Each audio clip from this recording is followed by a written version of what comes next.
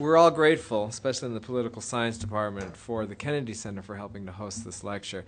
We've had a wonderful opportunity in our department to have Professor Ogai, who will be speaking to you's wife, Professor Ogai, teaching in our department. She's been teaching a couple of classes for us this semester.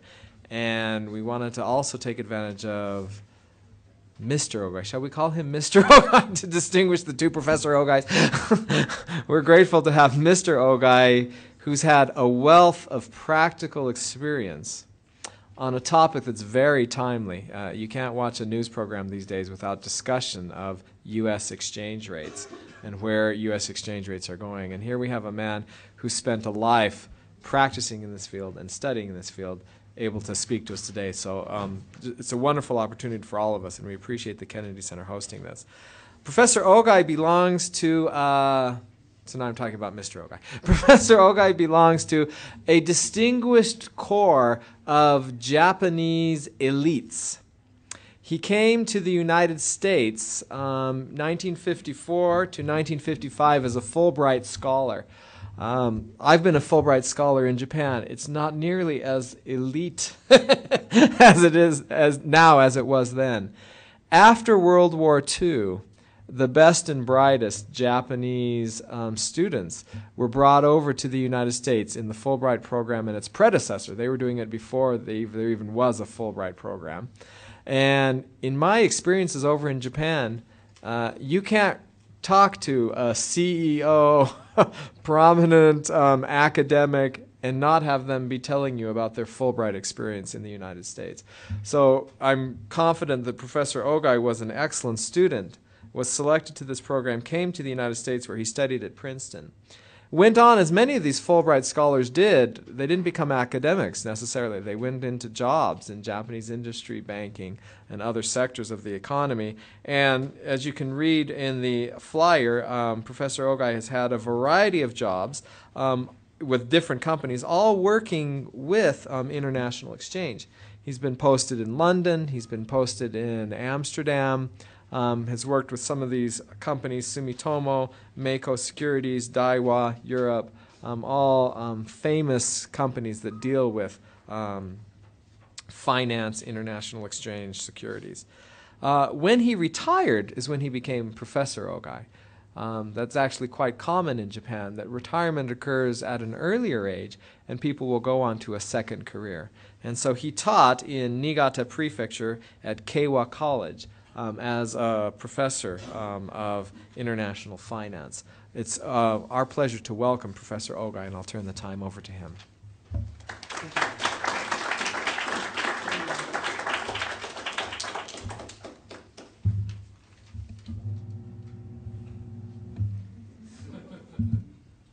Short man. Hello, everyone. Before I start my speech, I want to draw your attention to the possibly misleading and confusing way of describing the rise or fall of the yen exchange rate vis-a-vis the United States dollar. Suppose the exchange rate was 100 yen yesterday, that is per dollar, and if the rate today is 95 yen, has the yen fallen and become weaker? No. Exactly the opposite. The yen in this case actually has risen and become stronger. On the other hand, if the yen rate today is 105 yen, actually it is around 104 yen. Doesn't matter. Compared with 100 yen yesterday, actually it was 102 yen yesterday, today 104 yen today. The yen in fact has fallen.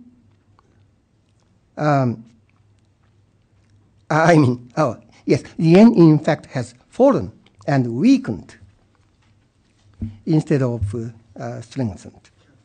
Now, please look at the print 1, actually the page 3 or sheet 3 of the handouts. That is the chart of the yen-dollar exchange rate for the last 30 years. Please observe that the vertical axis is inverted. So, you'll see 350 yen is low at the bottom, and 0 yen, this is for humor. The 0 yen is high on the top. Okay, now I start my speech. The section 1, in the advance of inflation, the establishment of 300 yen to the dollar parity. In September 1939, the Second World War broke out in Europe. On this side of the globe, in December 1941, the Pacific War was started. The foreign exchange and any international financial transactions practically ceased to exist. Japan surrendered unconditionally to the Allied forces in August 1945. Thus, the Pacific War was ended. The Allied forces occupied Japan. In September that year, the occupation forces in Tokyo called the representatives of the Japanese government and presented the intended 3 principal points of their policy. Number 1 was the enactment of the new constitution, which everyone was expecting. Number 2 was to change the national language, our language, that is, to make English the country's national language, annihilating the Japanese language, which we Japanese people had been using ever since their history started some 1,000 years ago. And number 3, it was to abolish the yen as Japan's national currency. The yen was established nearly 80 years ago, as soon as Japan was reborn, so to speak, as modern nation state by Meiji Restoration, and the yen stayed as the symbol of Japanese economic developments ever since. These latter 2 points of the proposal astonished and shocked the Japanese representatives. They repeated negotiations with the occupation forces and eventually succeeded in convincing them and had the last 2 proposals withdrawn. The Japanese language and the Japanese yen were somehow saved. In 1949, a certain Joseph Dodge, president of the National Bank of Detroit, was dispatched to Japan to make a diagnosis of the Japanese economy. He concluded that the most serious economic problem for Japan to solve was the inflation, and claimed that the top priority of the economic policy should be to stabilize the prices. Dodge recommended the reduction in the government subsidies and the establishment of the single exchange rate. In 1949, the government drew up a super balanced national budget, or the budget realizing surplus. The pace of inflation became slower. The exchange rate of the yen ceased to decline any further and soon began to recover. As the establishment of the single exchange rate was one of the most important pillars of the so-called Dodge line, the single rate of 360 yen to the dollar was formally determined in April 1949. By this, Japan parted from the economy without the exchange rate, which had existed since July 1941. Why was the new rate made 360 yen to the dollar? It was induced from the comparison of the respective rates of price rises of Japan and of the United States from the base year of 1935. This sort of standard rate of 300 yen to the dollar was kept unchanged for as long as 22 years and 8 months. Since then, until it was upvalued to 308 yen to the dollar in 1971. The 360 yen rate ruled Japan in the meantime as if it was the economic constitution of the country. Now we come to section 2, the age of leaps, the 1960s. In April 1952, as a peace treaty with the Allied forces came into effect, Japan returned to an independent state. as soon as in May of the same year, Japan was admitted into the Bretton Woods Agreement to IMF, or International Monetary Fund. And a year later, it notified IMF that it decided upon the foreign exchange parity of 360 yen to the dollar. The annual rate of the real-term economic growth of Japan continued to be more than 10% during most of 1960s. Its GNP, or gross national products, in 1968 amounted to $141.9 billion, surpassing the GNP of West Germany. Japan was now only second to the United States as a world economic power. After 1965, Japan's international balance of payments maintained its surplus trend, and in 1968, the balance of its external assets exceeded its external liabilities, reversing a long trend of the past. Japan became a net creditor nation. The yen was becoming a strong currency steadily. Now come to section 3, the start of the era of the rising yen. Sunday, August 15th of 1971, is perhaps the most memorable date for the post-war history of the global foreign exchange markets, as on this date, President Nixon declared the suspension of the conversion of the dollar into gold. It is remembered as Nixon shock in Japan. Upon this news, the closure of all the major foreign exchange markets in Europe was decided. When the markets were reopened a week later, there no longer was a parity with gold, and there was the consensus anticipation of the massive selling of the dollar, which just became a paper money. The exchange rates against the dollar had no choice but to be floated or freely moving according to the market forces. The new freely floating exchange market in Tokyo began with a new rate of 342 yen to the dollar. The yen continued to rise against the dollar slowly but steadily. Many countries were afraid of the return to the dark age before the war, of the unlimited, unregulated, and uncontrolled fluctuation of exchange rates and or exchange controls. Their representatives met together at the Smithsonian Institute in Washington, D.C., and talked over the possibility of restoring the order and discipline in the foreign exchange markets of the world. They reached an agreement on December 18, 1971, to what was later known as the Smithsonian Agreement. They set up the new parity table in which the yen was revalued by the widest margin. It was revalued by 16.88%, and its new parity was fixed at 308 yen per dollar. The second was the West German mark, which was revalued by 13.56%. After all, however, the convertibility of the dollar with gold was not revived.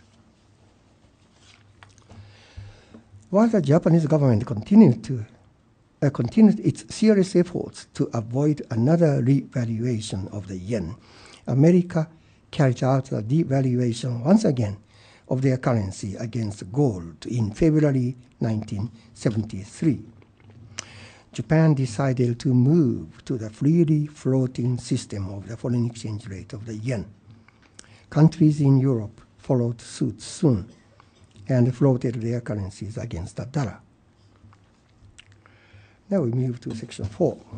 The alternation of the rise and fall of the yen under the long-term basic trend of the strengthening of the yen. As soon as the yen was floated, it began to rise sharply, and soon reached the level of 260 yen to the dollar. But as the Fourth Middle Eastern War broke out in November 1973, and as it caused the sharp rise of the oil price in line with OPEC strategies, the yen, the currency of Japan, which has no oil resources of its own, began to fall radically in what was called oil shock in Japan. It dropped to as low as 300 yen to the dollar already in January 1974. The weakness of the yen lasted throughout 1974 and 75. But in 1976, the yen turned around and shifted to a gradual upward trend as Japan managed to increase its exports, which were now cheaper thanks to the lower yen, the weaker yen. The yen continued to strengthen in 1977 and 78. It rose to as high as 176 yen to the dollar in late October of 1978. The United States took this timing and acted in defense of the dollar. This is the way I pronounce this word, my generation, for many years. But I came to notice that you guys here now say defense, defense. So shall I follow that way, and should I say the United States acted in defense of the dollar? That's cool, isn't it? President Carter announced a wide-ranged measures to check and hopefully reverse the declining trend of the American currency. In Japan, it was called the Carter shock. Again, another shock coming from America. The further fall of the dollar was avoided. Foreign exchange markets restored stability. During the first half of the 1980s, an extremely interesting phenomenon occurred to the analysts of foreign exchange, as I started repeatedly. Until that time, the ups and downs of the yen exchange rate took place almost precisely according to the performance of Japan's international trade and current account balance of payments. You can confirm it from print 2. Just briefly, as I will come back for more details to this later. Okay? But in 1981, and afterwards for several years, if not longer, apparently the exchange rate between the yen and the dollar was predominantly determined by the interest rate differentials between these two countries, rather than the balance of payments differentials.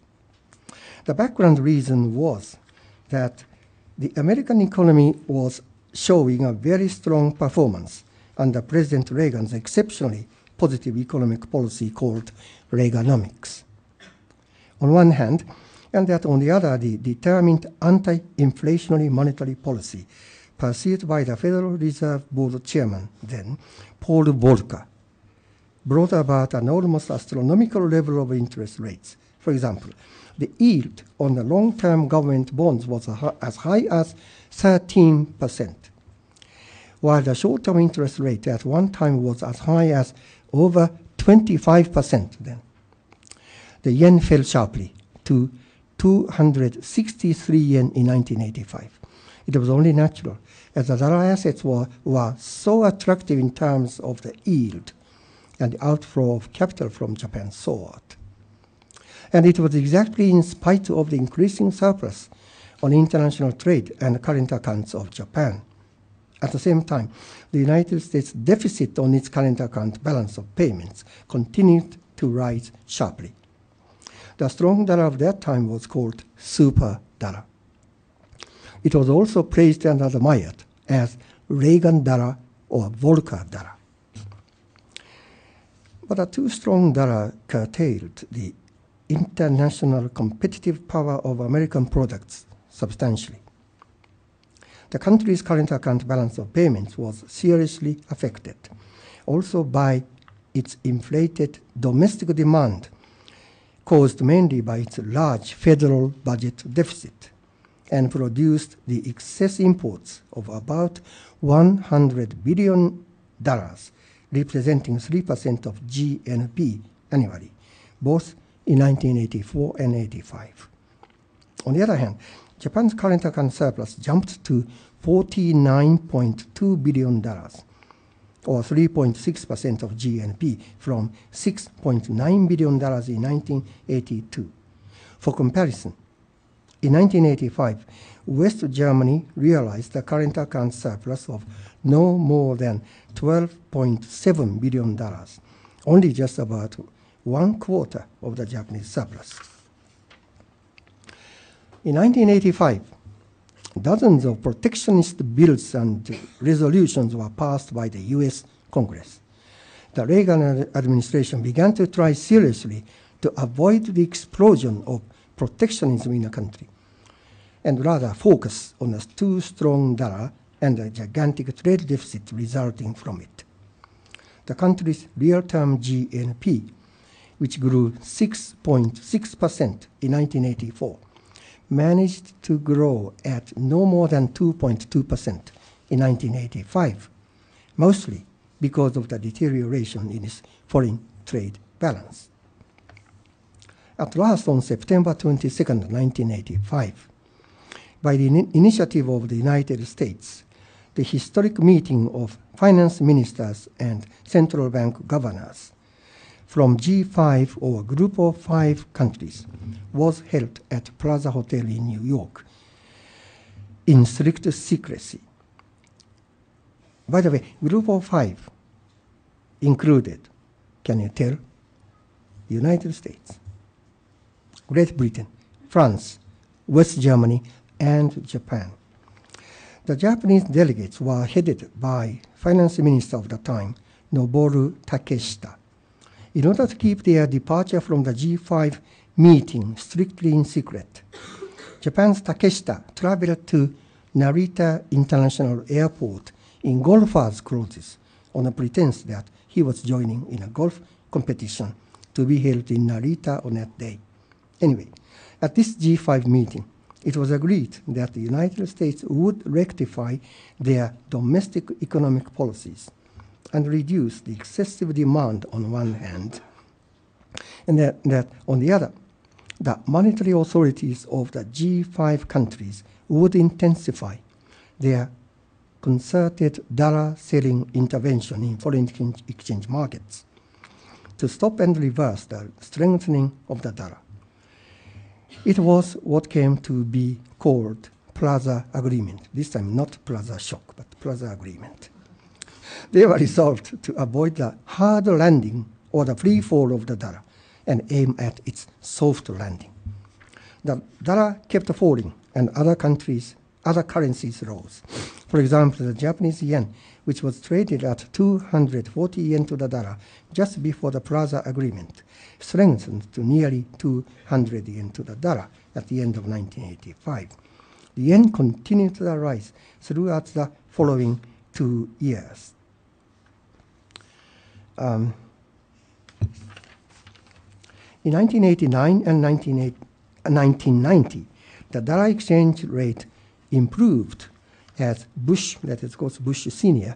administration of the United States seriously tried again to defend the value of the dollar, or to defend, which is correct today.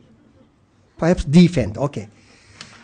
I heard the announcer or the caster on TV shout, defend, offend. So I'll follow them. So the administration of the United States seriously tried to defend the value of the dollar through the measures to cut its trade deficit. 1990, the yen exchange rate fell to below the 160 yen level. Briefly, the factors which worked in the background were: 1, the Bush administration tried hard to cut down America's trade deficit with Japan politically through the bilateral US-Japan negotiations. 2, 2. The economy of America recovered. 3. The Federal Reserve Board therefore raised the basic interest rates. And 4. The international geopolitical situation served to strengthen the dollar. That was the outbreak of the Gulf War between 1990 and 1991, involving Iraq and Kuwait. The yen had a habit of being sold whenever the oil-producing Middle East was thrown into disorder. In 1993, the yen reversed its previous downward trend and turned strong. The fundamental cause was, after all, the increase in Japan's balance of payments surplus on trade and current accounts. Japan's current account of that year realized a net surplus of $131.4 billion. This level was unprecedented and has not been exceeded up until last year. Again, from the print 3 of the handouts, you can confirm it. 2 years I mentioned were 1993 and last year 2003. So until the year of 2002, the record current account surplus of Japan realized in 1993 was not broken. In 1993, the yen reversed its previous downward trend and turned strong. The fundamental cause was, after all, the increase in Japan's balance of payments surplus.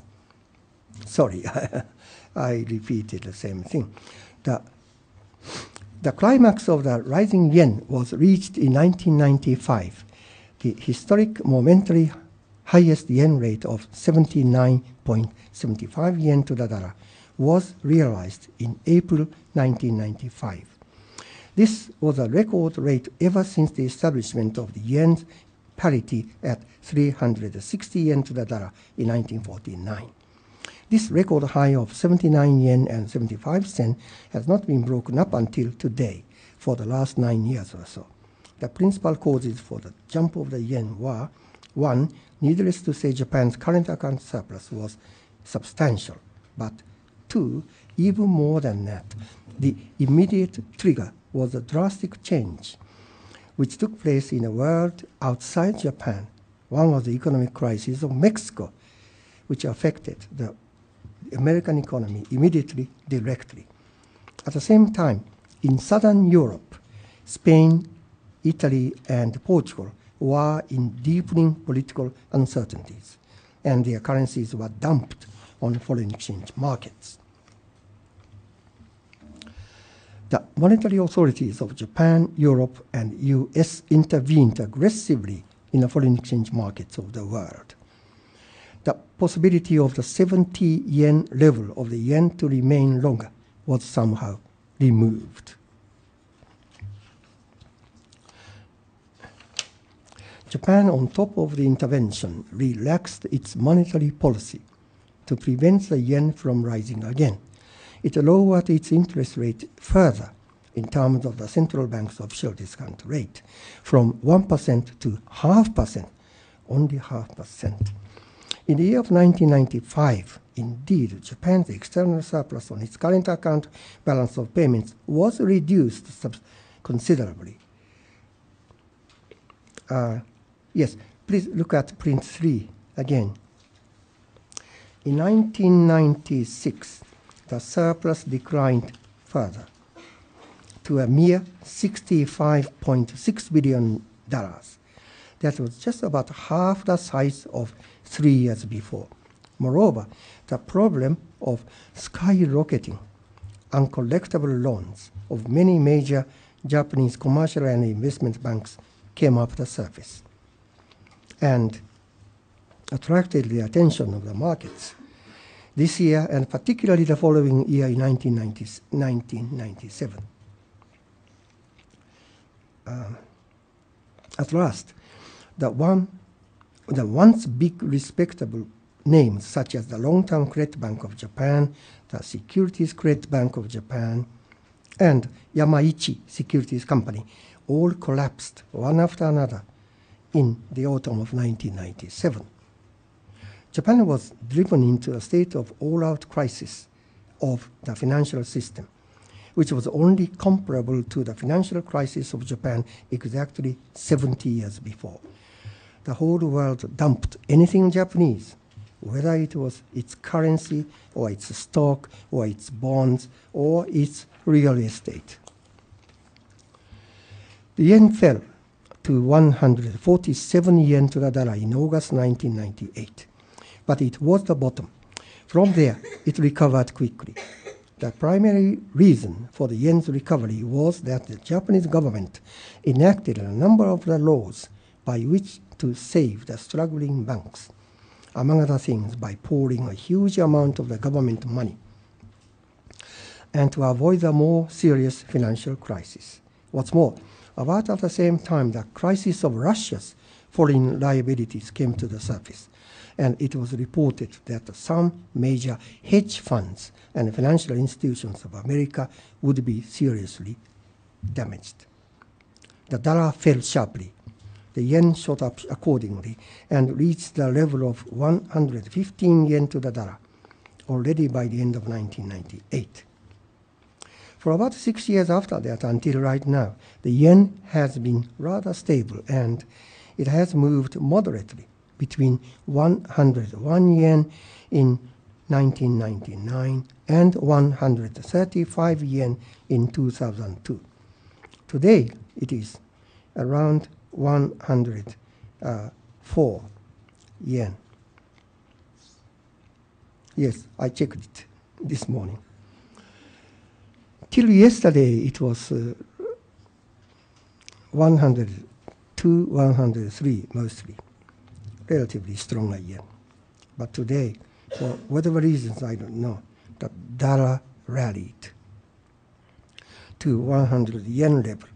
By and large, it has been following the classical and theoretical rules based on the fundamental factors, such as the current account balance of payments, interest rates, and political situation of Japan and the United States. Now I come to my last section, section 5, the outlook for the yen exchange rate. So far, I have presented in a sketchy way the history of the yen for about 60 years after the end of the Second World War, with emphasis on its foreign exchange conjuncture. First, let us simplify the task by presuming that the yen, the dollar, or any other currency each is a commodity or merchandise. It is an invisible, intangible commodity or merchandise, of course. Then the exchange rate of the yen is nothing but the price of a merchandise, named yen, expressed in terms of the dollar or any other currency. Generally speaking, what determines the price of merchandise is what? The demand for its merchandise and its supply and demand. The economic theory and our daily experience endorse this relationship, don't they? The next question then is what factors determine the demand for the yen and its supply? Here we must choose the span of time for which we examine changes in the yen's supply and demand. The foreign exchange dealers actively trading in the markets may concentrate on extremely short-term businesses, such as the delivery in weeks, days, or even hours. When I was a little younger and active in the markets, I often bought and sold currencies in anticipation of the changes in minutes, or sometimes even in seconds, believe it or not. I used to know of a friend in this profession who suffered a heavy loss only in 2 to 3 minutes while he had to leave his desk, perhaps for toilet or something. As the market changed unfavorably for him in such a short period of time. Since then, we came to nickname, we dealers of the bank, changed, we came to nickname the toilet Fatal 2 Minutes. It was really fun, yeah. Okay, I'll go to Fatal 2 Minutes.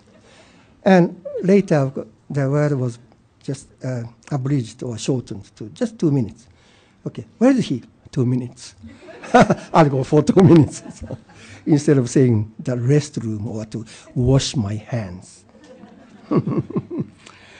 The market moves quickly and violently indeed. The exchange rates jump up and down, just on any groundless rumors about rumor about rumors or denial of rumors.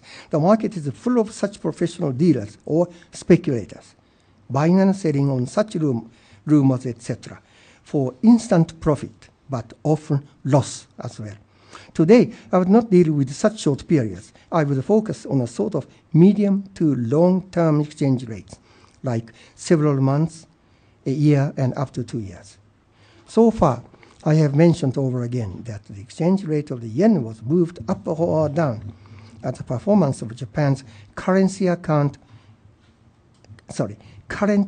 balance of payments changed for the better or for the worse. Certainly, the most important factor that affects the medium and long-term trend of the currency's supply and demand, and therefore the foreign exchange prices or rates, is the current account results of the countries concerned. In case of the price or the rate of the Japanese yen to the dollar, it is the relative performance of the current account results of Japan and of the United States. Please look at print 2 again. Yeah, as I promised, we will deal with this a little in more details. It shows in a simplified but clear-cut table how the gap in current account results between Japan and the United States has affected the yen exchange rate to the dollar for 30 years since the world exchange rate was floated in 1973. There, a white circle is marked when the gap in Japan's favor widened and the yen appreciated against the dollar from the previous year. A white circle is also marked when the gap narrowed and the yen depreciated against the dollar. On the other hand, a black circle is marked if the gap narrowed but the yen rose. And the black circle is also marked if the gap widened but the yen fell, notwithstanding. If this far right end column of the table, in this far right end column of the table, you will find 2 sections marked by square brackets representing 4 years each. The 4 years in the first section, ranging from 1982 to 85, stand for the period of the Reaganomics and Volcker's super dollar, which cancelled the current account effect on exchange rates. And the second 4-year section between 1995 and 98 was when Japan was struck by its all-out financial crisis for the first time in 70 years. I fully explained about these 2 periods. So these 2 periods, which were genuinely exceptional, and what happened then, so to speak, were only possible once in 70 years. Let us exclude, therefore, these 8 years and count white and black circles for the remaining 22 years. The result is amazing. Did you count them? It is 19 wins, 19 wins against only 3 losses. Isn't it a really incredible causality between the current account performance and exchange rate? Secondly, after a balance of current accounts, it is interest rates of the countries concerned that is supposed to affect the exchange rates, as I have been referring to. Thirdly, it is the political elements. By far, the most influential political elements come from the United States. America's political intention has, in the past, determined the basic direction of the trend of the world's currency markets, phenomenally by way of their changed policy, their suggestion of such changes, their intervention by mass, by money, and by muscle. Now, before I finish my speech, as a bonus to you, let me try to forecast or predict the yen exchange rate to the American dollar for the coming 6 to 12 months. It would be the history of the yen in the future. History in the future. Funny? The United States deficit or this is deficit. United States deficit on its current account balance of payments last year swelled to $541.8 billion, or 5.1% of its GDP, or gross domestic products. This was the, and please keep looking at print 3 again. This was the historic high for the country. It is expected to increase further this year. On the other hand, Japan realized its current account surplus of $136.2 billion, equivalent of 3.2% of its GDP. Last year, the surplus will be even larger, definitely this year. What we are worried soon will follow is the dollar's drastic fall in terms of its long-term fundamental trend. The United States naturally wishes to avoid the dollar's such free fall, but at the same time to have the value of the dollar reduced steadily to the level at which its international competitive power is restored. During this year so far, the yen has been hovering mostly between 102 yen and 114 yen. How is the yen going to move from now on? We should perhaps think that the current trend of the slowly rising yen and the slowly falling dollar will continue. Basically, still for some time in view of the continuing and even widening gap in external balance of payments between Japan and the US.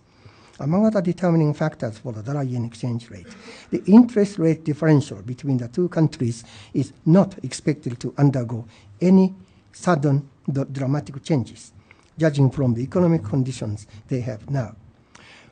By looking back, the interest rate differential anyway did not affect the long-term trend of the exchange rate too seriously. Please refer to print 4. The results of the last 27 years are, and please look at the last column entitled Judge. The results of the last 27 years in a similar way. 7 wins, no more than 7 white circles against 20 black circles.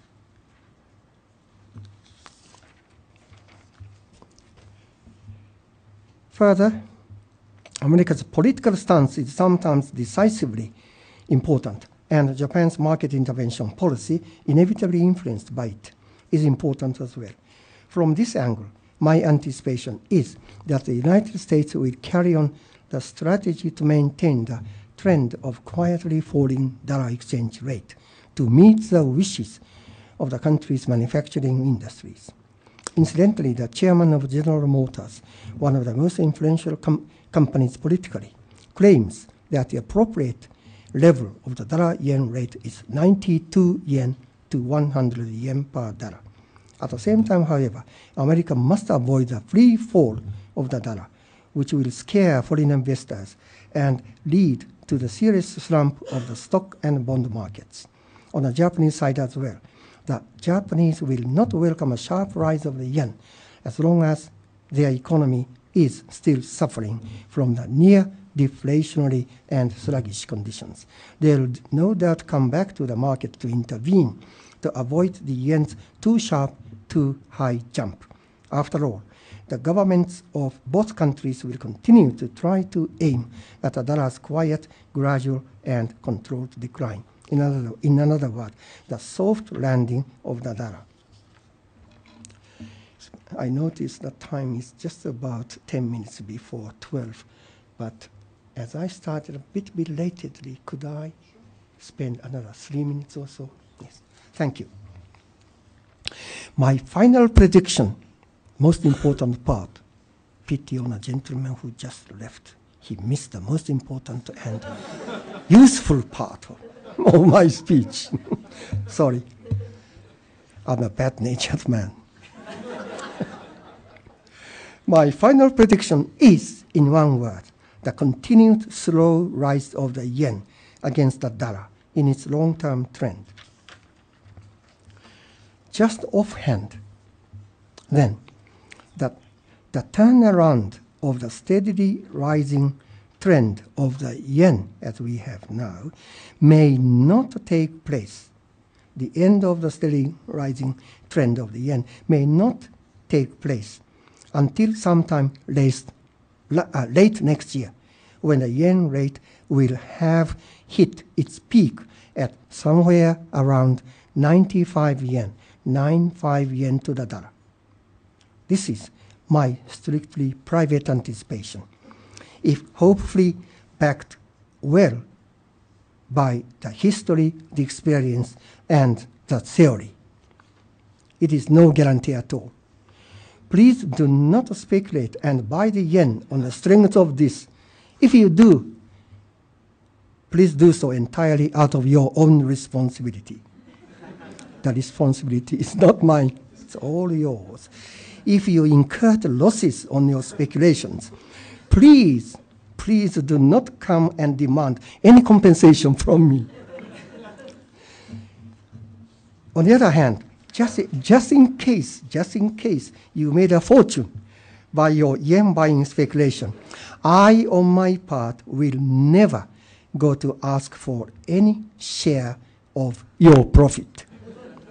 This is the end of my speech.